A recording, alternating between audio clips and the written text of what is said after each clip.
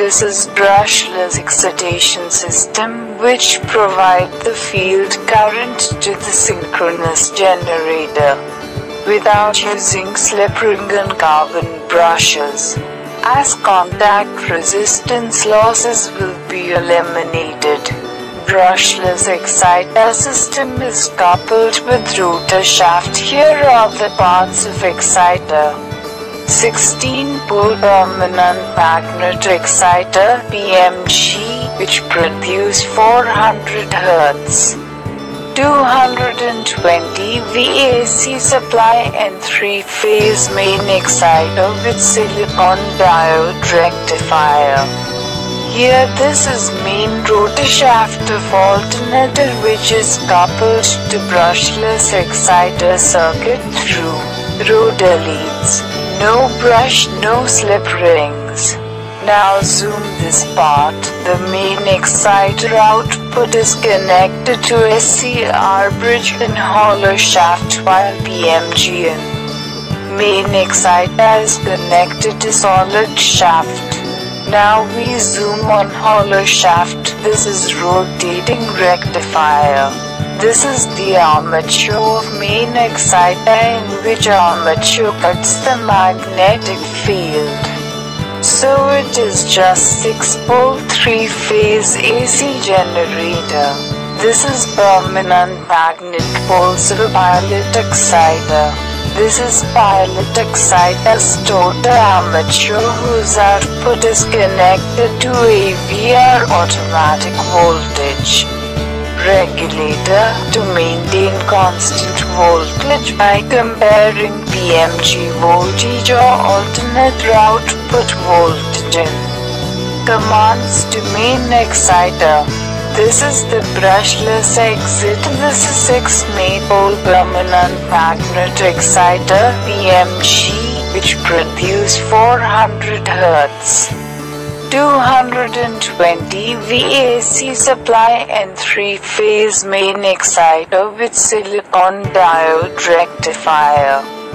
Here this is PMG which is coupled to main exciter, while solid shaft and main excited diodes via hollow shaft.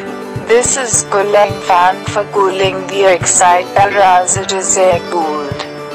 This is full black and white diagram. This is common shaft for rotors of main exciter, PMG, and for wheeling diodes. The DC output of SCR circuit is connected to field winding of rotor through main rotor leads. No brushes, no slip rings. Here is 3-phase output of main alternator which goes to AVR cubical wire voltage transformer or PTs which measures voltage. And pilot exciter output also comes to AVR cubicle. It compares two voltage values. For example, for 210 megawatts generator 15.75 kilovolts is set value. It cannot be changed as synchronizing condition, that is same voltage from grid fails. So no change in output voltage. If voltage from main alternator is more or less than 15.75 kV, then pilot exciter 220 V plus minus 20 V. 400 Hz is converted into controlled DC supply to field of main exciter by AVR SCR control circuit, which has set value. Main exciter has stationary field and rotating armature. The exciter generates 3-phase high-frequency 150 Hz AC output. This output is rectified by the rotating rectifiers DC. This DC current is fed via 3-phase conductors to the center of the rotor shaft and carried by Specially bend the hollow shaft area under the bearing journal, which is then applied to the main generator field winding. This is the rotor assembly. The stator body houses a main stator,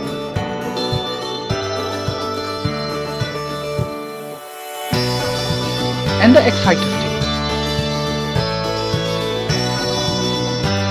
Similarly, the rotor assembly consists of a main rotor and the exciter,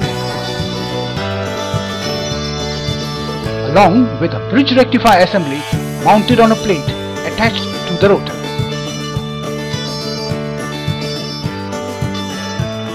The exciter stator has residual magnetism present in it.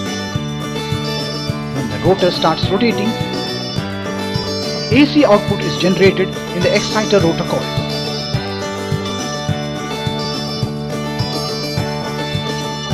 This output is passed through a bridge rectifier and is converted to DC and given to the main rotor.